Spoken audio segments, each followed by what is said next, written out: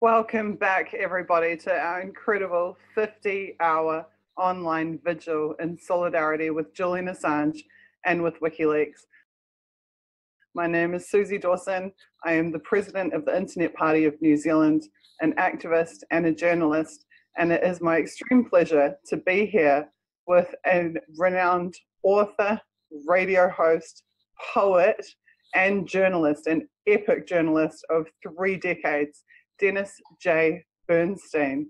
You also may have heard Dennis's recent collaboration with Randy Credico from Live on the Fly on KPFA radio, where Dennis and Randy have been interviewing dozens of incredible people about Julian Assange's plight and about the importance and significance of WikiLeaks.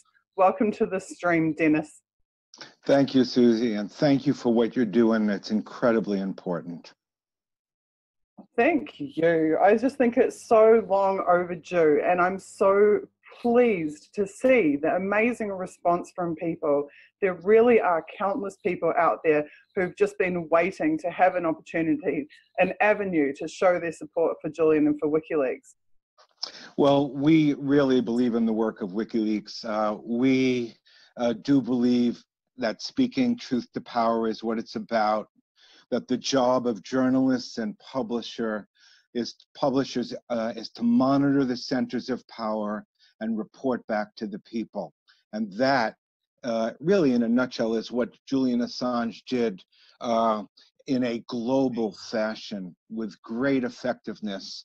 So those of us journalists who love to have documents to back up the work and the kinds of reporting we do in the field owe a great deal to Julian Assange. And it hurts me deeply. You know, there's sort of like a traffic jam between my heart and my mind when I think about this. But when I think of all my brethren and sistren in the mainstream who have used the incredible work of Julian Assange, who have, shall we say, since their corporate operations, made lots of money on the work of Julian Assange, on the documents that he released, to see them turn their backs, to see the press become stenographers for the State Department, and prosecutors who I have heard call for Julian Assange to be brought before the dock and investigated. It's shocking to me.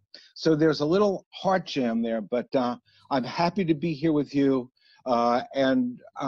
There's a couple of different things I'd really like to talk about when it comes to the, the context, the role that Julian Assange played in making sure that we all had context to the so-called news of the day and to the story unfolding in the moment. That context is what the corporate mainstream doesn't give us, and that's the profundity of an operation like WikiLeaks. I say like WikiLeaks, there really isn't anything like it, but that's just a sense of how I'm feeling about what's going on here.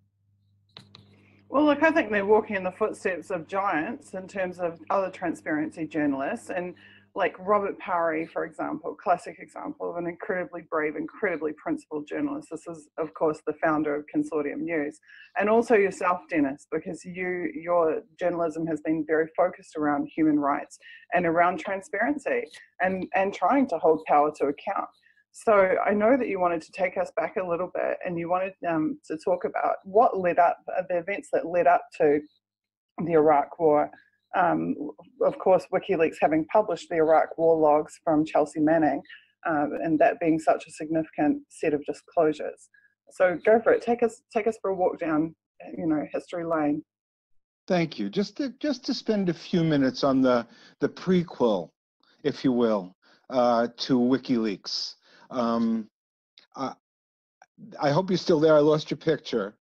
But what was happening? Who was the reporter?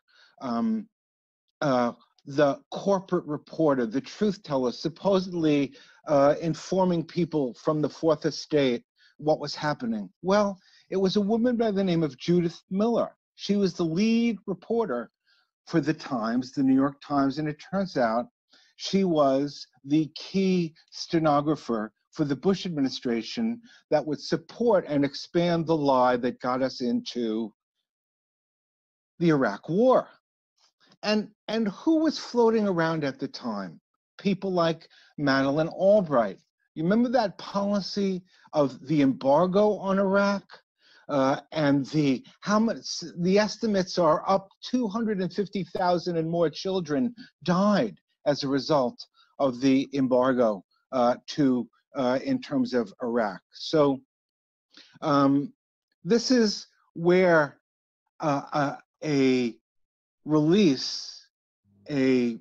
this is where Chelsea Manning, in the collaboration with WikiLeaks, enters the scene to change history by providing a real look at the implications almost through one video of US policy in Iraq, the brutality and the way in which America and Great Britain and the West and all this, the sacred NATO, what they were really up to. And this is the policy where collateral murder, the release, the voice of Chelsea Manning, standing there at the crossroads of history, made a decision to change history. And that's why Chelsea Manning served 7 years in solitary. And that's why we're talking today, because we know that example set by a liberal, Barack Obama, is clearly what the US national security state has in store for Julian Assange if they have their way. Because when you speak truth to power, it has reverberations, ramifications. Julian Assange is facing that. It's always, you know, that phrase, Susie, truth to power. It's always interesting to me to watch it in action, because when there's the person who's in their power, who's speaking up, who's speaking out, and there's that person in the position of power. Now everybody knows who's telling the truth. It's clear to who's ever watching who's telling the truth. Will the truth teller, in this case, Julian Assange, the sort of the canary in the coal mine of corporate disinformation, will he be able to sustain the truth? Will the truth carry him through? Or will these people in positions of power be able to crush him and all of us? Because there's a lot at risk here, along with him in terms of telling the truth. It was interesting to note that the attorney for the New York Times happened to mention that the Times, if they prosecute Julian Assange, that the Times would also be liable because they're sort of, generally speaking, forgive me, Julian, in the same business. In theory, in theory, right? Do you know what I'm saying? So, again, will the stenographers, will the note takers for the State Department, I look at this, you know, the poetry comes out, I look at the word patriotism, and right smack put it in capital letters, there's the word riot. And these journalists tend to riot in the name of patriotism.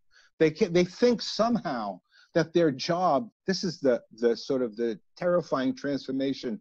These journalists now think their job is to prosecute the truth and to sustain the corporate powers that be. And again, I've seen this over my career in a lot of different ways. I don't know if you read the part of the history that says in 1999, I showed up at my own free speech radio station, the first listener-supported station in the country. I actually showed up at the front door with Helen Caldicott, who was supposed to, the great anti-nuclear activist who was supposed to come on the air with me that day. And I was met with between 6 and 8 armed men who informed me that they had just locked down Free Speech Pacifica KPFA radio because the liberal board, had decided that we had become dangerous. So I would have to go through a search to get into Free Speech Radio. I wish I had running my tape recorder to hear Helen Caldicott's response to the fact that 6 to 8 former FBI, CIA agents had taken over Free Speech Radio. While this was happening, by the way, the corporate mainstream was actually flying planes up around the radio station, measuring to confirm that we had the strongest FM signal in Northern and Central California, because they were about ready to take it over. This is what happens. This is how people connive and try and restrain the truth. And it happens from inside. You know, we saw it happen. It was an inside job. My own board came to get me. I was dragged. They literally stopped us on the air. I was dragged out and handcuffed. I was arrested in my own newsroom in Free Speech America. So think about it. This is what happens. I'm just sort of, this is where my heart goes out to Julian, because, you know, there's that saying, truth has few friends and those few are suicides. You know, you don't want to think that telling the truth, you're committing your journalistic suicide, but this is what happens. Am I going on? No, I am currently typing out a tweet quoting what you just said. You said, I was dragged out. I was arrested in my own newsroom in Free Speech America, Dennis J. Bernstein, and I'm just tweeting that out right now with the link to the stream. How many people can say that? And one more part of that story that's very important.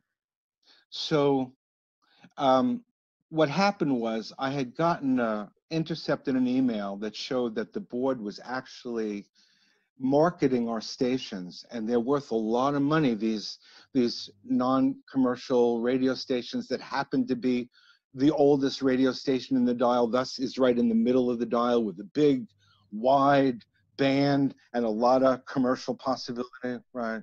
So I found this, somebody made available this email that said they were pricing, you know, our radio station was like 100 million WBAI in New York, $500 million. This was big money. So I read it on the air, and these armed guards who by then were sitting out in front of my studio watching me coming and going with the rifles popping out of the back in Free Speech Radio. I came out of that live broadcast, and a manager that they had brought in to obviously to shut us down in the middle of the night and get rid of me stopped me in the hallway and says, you have to go out the door. And I said, no, I left my keys upstairs. I have to go get my car keys. So he says, no, you have to leave now. We'll get you your car keys. I went up the stairs, 2 flights of stairs. The 6 o'clock news had started. I went into the newsroom. We were live on the air. They were broadcasting a story about healthcare. I ripped we were using reel-to-reel tape at that time. They were broadcasting the tape part of the story. I took the tape off. We went live, and people heard me screaming at 3 or 4 armed men to keep their guns in their holsters.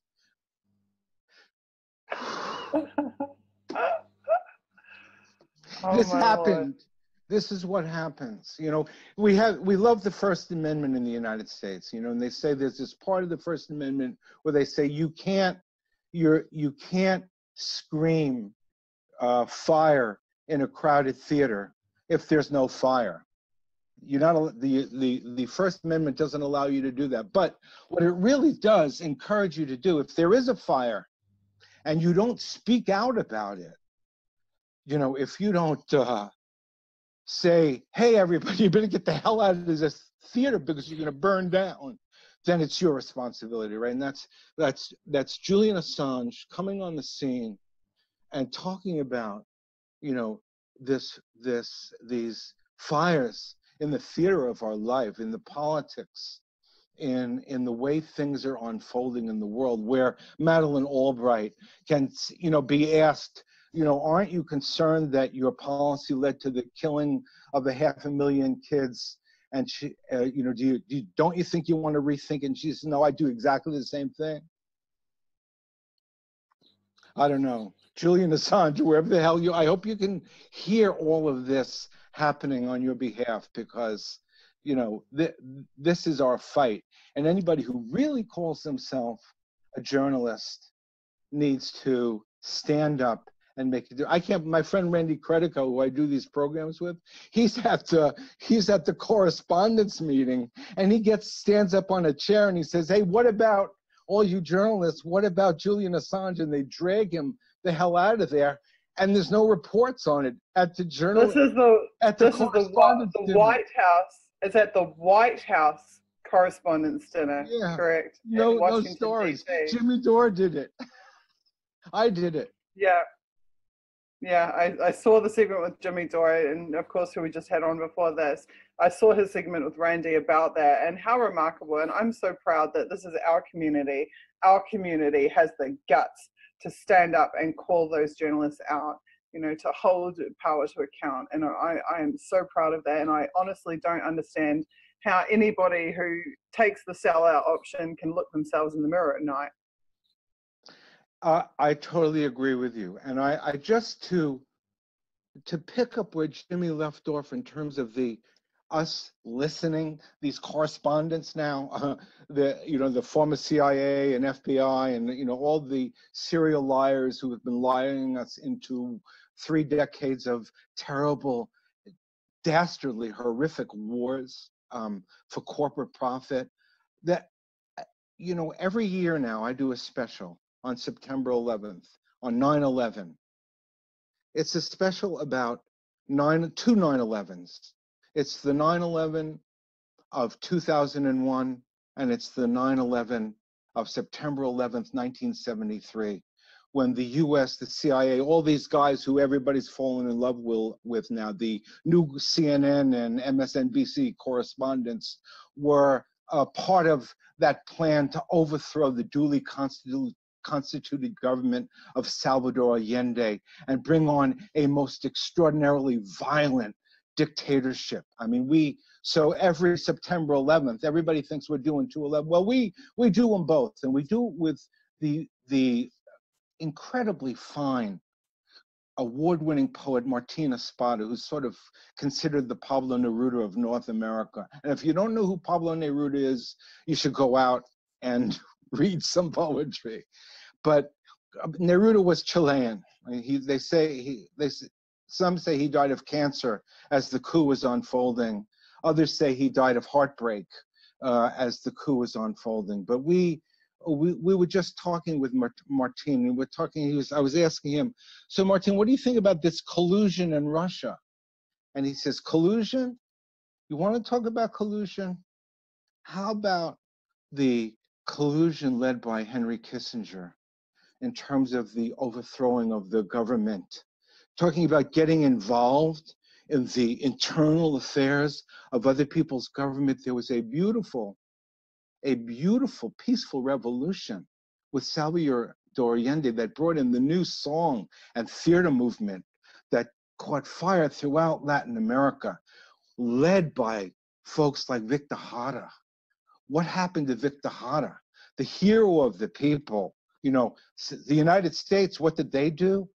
They supported a coup that took this hero, this poet, this singer, and put him in a stadium with thousands of other people who were tortured and murdered, and they shot him down in front of the people as he was singing for freedom. I'm talking about the agents who are now our correspondents on CNN and MSNBC. What did they do? What did our New York Times do to get us into Iraq? Judith Miller, first she went to jail and then she went back as a correspondent for Fox after she was the court stenographer for the Bush administration to lie us into war. Did I say that already? I wanted people to remember that was the New York Times, your paper of record. And when is the last time you heard the word Palestine on Rachel Maddow when she talks about brutality and the horrors of the Trump administration? There were massacres and mass murder took place while Rachel Maddow was ignoring it to cover the Trump story and raise her salary from $2 million to $8 million a year. These executives brag about getting rich on Donald Trump. They say, yeah, he's a badass guy, but we're making lots of money. They made money on pumping him up and taking them down, pump them up, take them down. That's exactly right. What That's a exactly lie. right. We see them do that, not even just with the politicians, but even with like Kim.com in New Zealand. When Kim.com arrived in New Zealand, it was all super yachts and supermodels and fireworks, and isn't this fantastic, and how exciting that we have a great internet entrepreneur, and the FBI rolled in to take him down, and all of a sudden it was he's terrible, just hit piece after hit piece, smear piece after smear piece, you know, just absolutely trying to destroy his reputation. And he had to piece by piece himself through truth telling, get the message through to the New Zealand people about what he was really about, why he was really taken down. He was taken down because he donated 25,000 euros to WikiLeaks, yes, because he supported WikiLeaks and Julian Assange, yes, because he was planning to give millions to WikiLeaks. He was planning to support this transparency organization. And his business, which he had started, was so successful, so epically successful, that it was doing better than the Disney company, you know, similar or competing corporates. Yes. I think Mega Upload was 5% of the internet traffic worldwide. And that's why Kim.com was taken down. That's why the media smeared the hell out of him. And that is the real collusion. When I see a BBC documentary about Henry Kissinger and during his time in the Nixon White House, and they are depicting him as the man of peace, the restrained man of peace who was ever present to rein in the excesses of Nixon, because Nixon was the warmonger, but Henry Kissinger was the messenger of peace. He was the white dove in the White House. Like, nothing could be further from the truth. It's an offense to the historical record, but honest to God, you can go and sit there and watch this BBC produced crap. Totally whitewashing genocide, you know, decades worth of genocide and meddling around the world. Oh yeah, of course we could never forget Indonesia, where the rivers ran red with the blood of the people after Kissinger participated in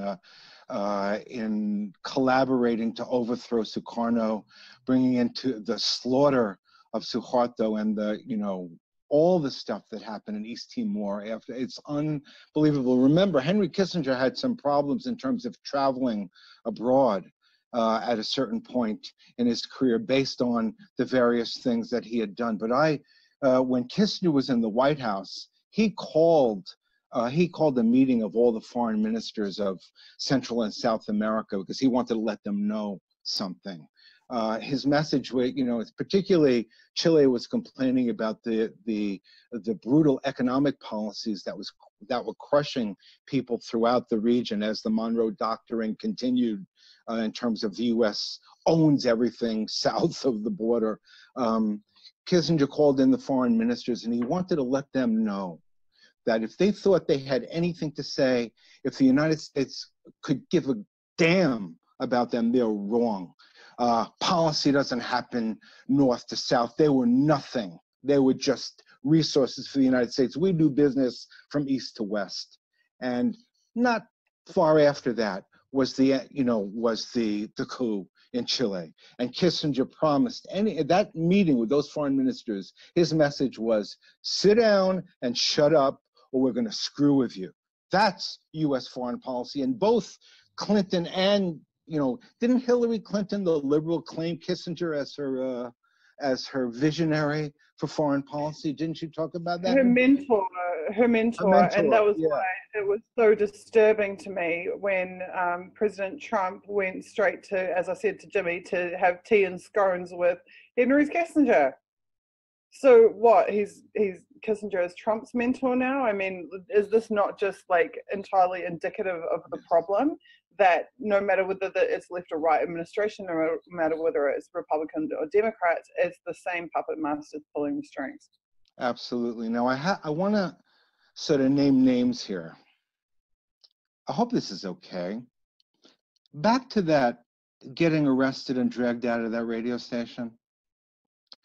Enough of it went on the air, happened live. It sounds around out there. So that a lot of people were listening. And they were really concerned of me screaming at these guys to keep their guns in the holsters.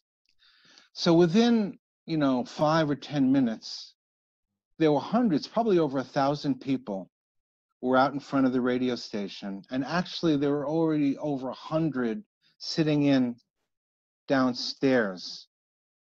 There were a couple of police wagons to arrest a lot of people, but the wagons were paralyzed because dozens of people had crawled under them in front of the wheels. So they were simply immobilized there, and nobody would be arrested. Meanwhile, I'm upstairs in the news studio. The police are taking over the station, all this kind of stuff. And somebody comes charging into there were a number. Barbara Lubin of the Middle East Children's Alliance had come in to sit down with me. We were already locked down in that radio studio after they shut us down. They had planned to shut us down in the middle of the night. I had learned about this, so I broke this before we could go off the air at 2 a.m. and then come on with tapes of Noam Chomsky and, you know, other things that sort of sounded like who we were, until they could do what they really wanted to do with our beautiful network. So there were 1,000 people out front, 100 people downstairs, and a wonderful young anti-police activist named Van Jones came charging into the studio. Van Jones now does a show on CNN on Saturdays. And Van Jones came in, he hugged me. He said, "This is one of the most important media stories of our time. If this station goes down, we all go down. We have to preserve this really flagship of free speech in the Bay Area." It was well known. We were not marginal. And he said, "There's 1,000 people outside. What do you want me to tell them? What's our struggle?" He says, "I think this is the most important." As I say, exactly what you said, Van, that this is the free speech, truth to power. Our job as an alternative information source is crucial. Go tell them that you know, to bring 10 of their friends back next week, because this is going to be a real struggle. So he went outside. I could hear through the window. I'm already sort of doing news interviews while they're the police chief is trying to talk me into going out, walking out. And I'm saying, no, I'm not going to be walking out. You're going to have to drag me out. All this stuff. So Van Jones, wherever you are on CNN, I think you should use one of your shows, because this Julian Assange is one of the most important, if not the most important, free speech news story of our time. However it goes for Julian Assange, it goes for all of us. We have to protect this journalist, this publisher. So Van, you got a show there. Mainstream is terrified.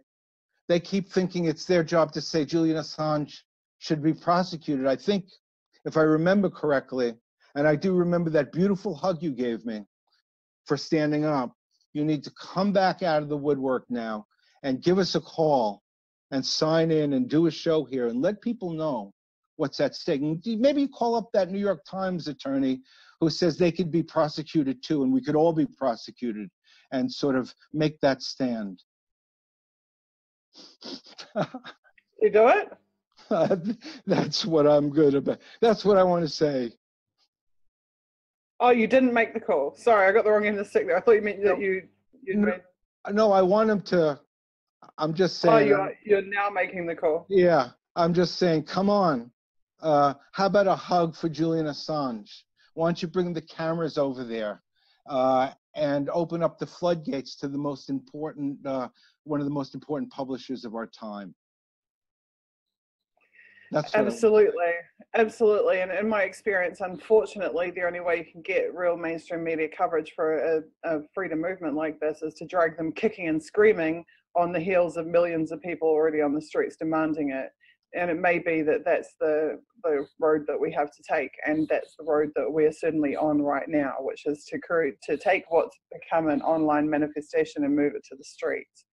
I'm particularly interested, given your experience, what is your take on the role of people power as an interventionist force against the political powers that are currently pulling the strings in the Julian Assange situation? Well, no, I love that. People power. Right over my shoulder, I don't know if you can see her clearly, is Patti Smith. who is really a rock icon, the people's sort of rock and roller, right over my shoulder, and she's got people power. I don't know if you've ever heard this song. Maybe somebody could dig it out and play it during this flow in support of Julian Assange. But when in this country, Obama showed up, so all the liberals thought their days in the streets were over. But obviously, he became one more flack for war. So there's been a problem in terms of getting people into the streets to stand up for things that really mean something. But Trump's serial racism and his willingness to destroy the families of tens of thousands of, shall we say, the workers who do the hardest work in this country, but only get beaten, arrested, marginalized, and deported when it's necessary. This treatment of young children by this white supremacist leadership has gotten people's attention. And through that, the beginning of that revolution, where people do not like the idea of smashing families and creating so much suffering, and all the young moms and their children who they don't even know where half these kids are. This has gotten people excited. Now, of course, there's a problem because the corporate mainstream is lost. They don't really know what to ask Donald Trump, so they just use this word collusion and say Russia instead of doing their job. This president can be dealt with for many things. He deserves to be dealt with, but not, what is Rachel Maddow, 92% of her show time is on Trump and Where Are the Kids? So there's a lot of attention. There are a lot more people in the streets. People are concerned about what's happening in terms of women's rights and in terms of the Roe v. versus Wade. So people are a little bit concerned about that disappearing. So the idea is to begin to talk about this in a larger context, to talk about Julian Assange and what's happening in terms of freedom of speech in the context of some of the other struggles, and to make it a part of that struggle. I mean, you can't tell the real story of what's going on if you don't have an independent press, if you don't have truth tellers willing to be out there. So this is, I'm hoping that people power and the sheer brutality that we're seeing at the domestic level, the realization by more and more people that whatever the United States is willing to do in terms of brutalities in foreign policy, they will turn on their own people. They will do the same things at home to sustain the policies and the sort of corporate power abroad. So, this is the battle. It's an uphill struggle, and it's no surprise. Who would they will go to kill the canary every time. They will, the more desperate the corporate establishment gets, the more frightening the resistance, the more effective the resistance, i.e. Julian Assange, the harsher the response. So I think this is where we are. I think what you're doing, Susie, the idea, our power, Jimmy Dore, got a lot of people listening there. Our power is in our ability to collaborate. That's why, WikiLeaks was so crucial in the collaboration, it was just a piece in the big puzzle of coming back to that responsibility of monitoring the center of power. Amira Haas, a very fine reporter who writes for Harrods in the West Bank, courageous reporter, a real truth teller, really, has talked extensively about this responsibility. It is our job to be there. We are not, right now, the media, the corporate media in America is like part of the power structure. They're not supposed to be invited. They like getting invited to the parties, but that's not the way it should be. Bob Perry, you mentioned my hero, my good friend. I traveled with Bob Perry and Gary Webb, who broke the story Oh about my God. the CIA's. I did a tour called Giants of Journalism, where I toured with Bob Perry, Gary Webb, and another journalist who had showed how the CIA had used the failure of savings and loans banks in America to finance illegal off-the-shelf operations, including contra-drug operations and all this kind of stuff. I don't even know where to start in that. In watching, Bob Perry was the first person, and I did a little bit on the first round of breaking the story about the way in which the CIA had engaged drug dealers as a part of their operation to overthrow the Sandinistas in Nicaragua, right?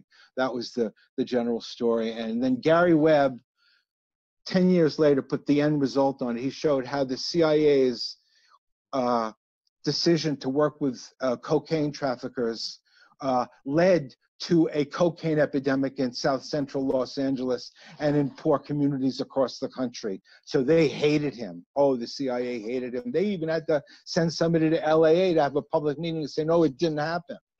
Anyway, I sat there as Bob Perry during that tour tried to warn Gary that he was in danger, that when you do a story like this, you have to be incredibly careful. And Gary was so sure. His editors at the San Jose Mercury News were behind him, were totally, and I went to a meeting with his editors at the KQED, the public radio building here in the Bay Area, where his editor said how proud he was of Gary Webb and the work they were doing. And this was the first story. It was extraordinary because that contra-drug story, the Dark Alliance, was the first one to use the internet big time to get the story out beyond the bounds. So it was an extraordinary situation. And, about 2 months later, those same editors were attacking Gary, were apologizing for the story, were retracting the story. But I remember before that happened, traveling with Bob and Gary, and Bob saying, you've got to be careful. They're going to come get you.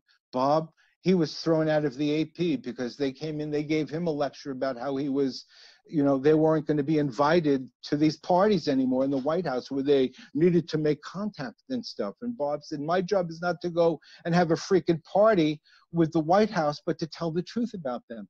Bye. We don't want you at the Associated Press. We don't want you at the Newsweek. Bob Perry's story, the first story in 1985 about the contra-drug connection, was released by accident. Do you know that? It was an accident. It was only supposed to go out in the Spanish-speaking press. But accidentally, it went to AP. And that's the only reason we heard about that story. It was an accident. Unbelievable. I've studied everything that you're just referencing. I've studied, but I had absolutely no idea that you had toured with them. And that you knew Gary at that time. That is absolutely unbelievable. Yeah, and he was beautiful, and he couldn't get a job in journalism. He couldn't. They wouldn't hire him to hire the art show, in rural Sacramento. And this is, and of course we know that Gary Webb was vindicated, right, by the CIA itself with its Inspector General's report that included everything, including the memo that Ronald Reagan signed in 1984 with his first Attorney General, the chief US law enforcement official, that allowed, it was a secret finding, that allowed US federal agents to work with drug traffickers, to turn a blind eye to drug traffickers if they were engaged in operations that were so-called national security. That was Gary Webb nailing that story. The end game, the drug epidemic, the cocaine epidemic, fueled by Ronald Reagan and Nancy Reagan, whose main job as First Lady was just say no to drugs. She's in one part of the White House having a press conference about just say no to drugs, and her husband is signing the secret finding that allows federal agents to essentially collaborate with drug traffickers in order to overthrow the Sandinista government because they're coming over the southern border of the United States. It's unbelievable. This is reminding me of Serena Shim. I'm close friends with Serena Shim's mother. Yes. I assume that you know about her case. What, at a high level, the best way I can describe this is that mainstream media like to be second on a story, but they never like to be first. They actually don't want the scoop first if it is of a seriously political nature or relating to the military-industrial complex. If they're second on a story, they can always go, oh, well, those people published it, you know, go see them. Like, but they don't want to be first. The reason they don't want to be first is because Gary Webb was first, and look what happened to him. Serena Shim was the first to report that weapons and supplies were going to ISIS on UN World Food trucks across the border into Syria from Turkey. She was the first to go into the refugee camps and show the giant flat screen TVs and the ISIS fighters and all of the, and show that Turkey was the supply line to ISIS in Syria. Yes. They called her a conspiracy theorist, they marginalized her, they attacked her, and eventually they killed her. They flat out killed her. Fast forward 2.5 years and all of her reporting was vindicated. Everybody knows that that's how ISIS fighters were being supplied. It's now become what was conspiracy theory when she was putting her life on the line to report it is now conventional wisdom, even to the extent that Trump and others, you know, allude to it in the presidential campaign. This is how widespread the knowledge has become. But when it was just her bravely reporting from the front lines of those countries with nothing more than her cousin as a cameraman and, you know, a camera, and that was it. She didn't have protection. She didn't have power. She didn't have influence. She was risking her life every single day to tell the truth. She was first and she was killed. Gary Webb was first. He also paid the ultimate price one way or another for his reporting. WikiLeaks is first. Over and over and over again, WikiLeaks is first. First to the story, first to reveal the truth, and they are huge truths. Huge truths. Truths that affect millions, if not billions of people. Truths that completely change our understanding about the way that our societies, which are underpinned by the systems of control operated by the intelligence agencies on behalf of what they internally refer to as their customers like the Federal Reserve Bank of America, for example, in the case of the National Security Agency.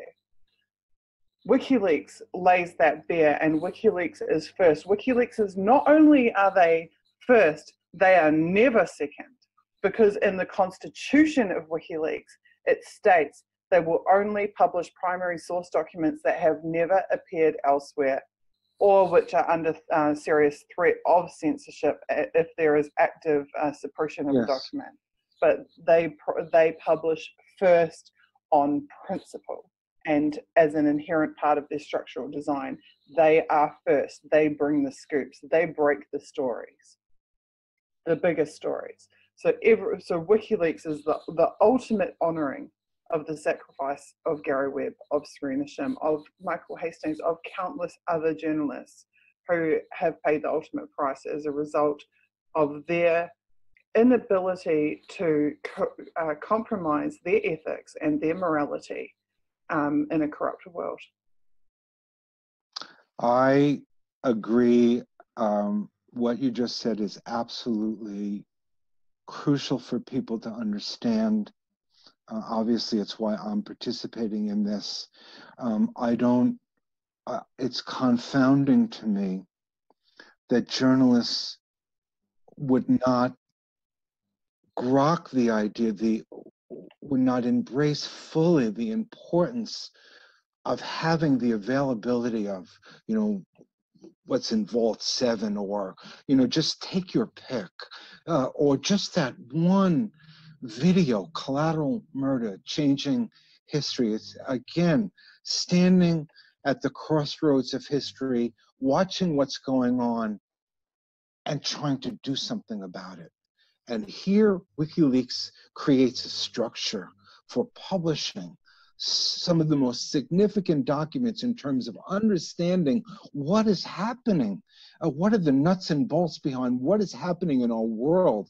Because what is happening is frightening, and we're facing some terrific challenges.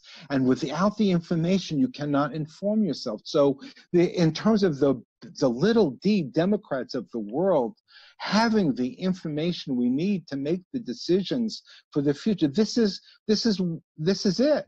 This is what hangs in the balance. And so I'm proud to stand up with you, Susie, and what you're doing here, and stand up for this really historical, I don't know, I have to say, one of the most important publishers. I want to use the word publisher because he really does, Julian really does an extraordinary job in terms of publishing the material and making it available in a way that you can utilize the material and it can change history. It gives you the power. You know, you go into the trenches, you have your microphone, you have to start with the people who are suffering on the front lines and see what they're saying.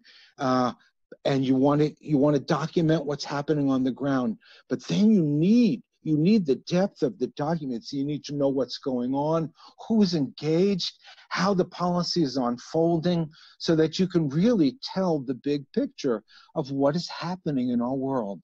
And again, I'm shocked. You know, journalists should be really, you know, banging down the doors to save the life and the work of WikiLeaks so that they can continue doing their own work in the best possible manner. I mean, you know, there's nothing else to say. That's what it's about. I'm sure there's lots to say, but there are the creme de la creme of independent journalists who are on this part of this movement and are seen on these online vigils, like yourself, who are doing that. Unfortunately, the other journalists will have to respond to social pressure from their peers when the inevitable event comes. Yes. That the public demand better treatment for Julian Assange and demand his freedom. Because I've seen it time and time again in New Zealand. I've gone through the you know, first they ignore you, then they ridicule you, and then you fight them, and then you win. I've gone through that full cycle several times where the media would not cover or even acknowledge. I mean, this movement's a great example. No mainstream media has acknowledged the existence of this movement, despite the fact that for 4 months we've been running online vigils that probably qualify for the Guinness Book of Records and have Pulitzer Prize winners and, you know, other incredibly amazing people on it. They will not even acknowledge our existence. I don't even worry about that so much because I know that as we continue the organizing and progress over time, a time will come where they will have no choice but to acknowledge it, and where they will risk their own reputations, audiences, and standings if they don't acknowledge and cover it. So for me, I'm more concerned about getting you know, Joe and Jane blogs down the road to know about this movement than I am about getting CNN to know about it, because the people are the ones that we need to bring on. The people are the ones we need to bring together, and that's why we named this Unity for J, because this movement is not just attempting to secure liberation for Julian Assange, but it is in some ways, and this was unintended consequence, but it is in some ways providing a measure of healing for a society which has been completely fractured by the 2016 election. And that healing is coming from acceptance and a platform of inclusion, because we're saying, we don't care who you voted for. We don't care if you didn't vote. We don't care what your political affiliation is. This platform exists to free a man. And if you are prepared to give time and resources and love and care and attention to making that happen, you are welcome here, no matter what your political affiliation is. And this society has been it's just been divide and conquer playbook for years now. And people are almost and a kind of shell shock from it. And because it's horrible, literally, there are marriages breaking up, families breaking apart, friendships breaking up over politics. It's just absolutely unbelievable the havoc that has been wreaked upon society by this divide and conquer agenda. And as soon as you say to people, you know what, you're welcome here, no matter what you think or what you believe, it's okay if we're different, because we're going to do something together and we're going to make a difference. And I watch the tension fall away from people as they come and participate in the movement, because they don't have to worry anymore. They don't have to politically profile everybody around them to see if they're on the acceptable list, you know, and it's allowing people to be human again. And I think that's a really beautiful thing. And Julian Assange, the last interview of mine that he shared on his account, he actually had it set to a specific timestamp. And when you played it, it was me talking about the Occupy movement and the 99%. And I was discussing about how at Occupy, everybody who was a member of the 99% was welcome, whether they were environmentalists or conservatives, whether they were libertarians or, you know, anarchists or anything. You know, the full political spectrum was inside the 99%, because all of them were suffering and toiling under the effects of the same policies. And so if there is any achievement that I would claim for this movement, it would be that we are remembering that we are the 99%. You are doing an incredibly good job here and a beautiful service. And unity is really what it's about at this point, sort of trying to find a way back together. I think that's what I was trying to say before in terms of the, you know, people are troubled. They're dealing with a lot. They're not sure what's happening in the world.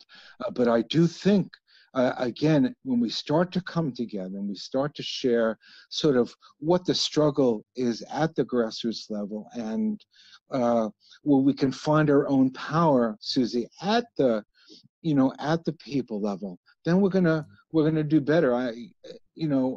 I'm somebody who grew up out of the 60s, who saw the power of people coming together. I think that has driven me all the way through my life, that there is a hope for change. And what I've learned, you know, in terms of my career after all these years, is that among other things, the power is in the people, and it's in the people to be able to be informed, so that they have the right kind of information, so that they can think critically and have context to what's going on.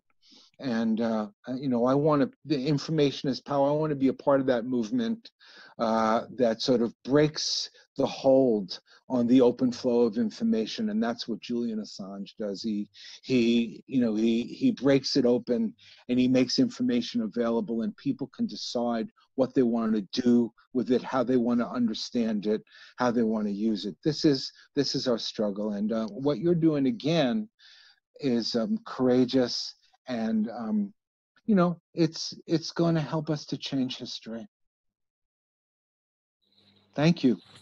That is the most incredibly profound and beautiful thing that you could say.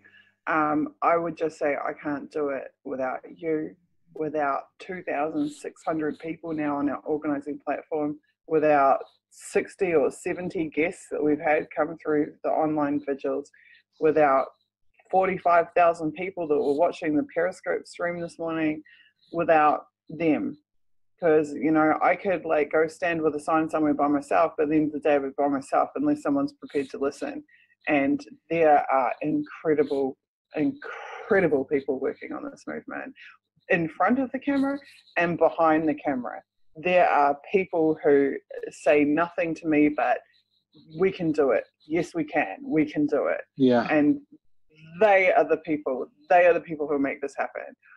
This has just been the most incredible experience to be a part of, and we are like this far along the journey. We have so much more to go, but we are off to an amazing start. So thank you so much for your kindness and for you being a part of it, because this is I'm always saying this, but it's the empathy. The empathy is the common thread that binds us. you're an extremely empathetic person. It's very easy and obvious to tell that when you speak. You conduct yourself with empathy. You speak with empathy. So is Julian, and that's something that's not often realized because the depiction of him by the mainstream media is such a distortion of his actual character. Julian is an extremely empathic person, and that's why he's anti-war. That's why he exposes these massive crimes. That's why he saves the lives of whistleblowers and sources and at-risk journalists. You know, those that people know he has saved and those that people don't know he has saved. It's that empathy is the common thread that binds us, and it's that empathy that gets us off our butts and gets us organising to free this man so that we can save not just him, but everybody else who he will save in the future and who he will assist as a result of his work. So, oh, keep talking. It's an incredibly important thing to be doing, and I'm quite proud to be a part of it. Thank you. Thank you so much. Thank you so much, Dennis. Okay, we are going to, oh, actually, you know what, Dennis? If the day comes that Julian actually does get his hands on a tape of this, if they rip him in MP3 and get it to him somehow or something, what would you like to say to him? Oh, see you on the outside. let's keep doing the work now that you're free. I love it. Ray McGovern said that it's time for the Noah principle.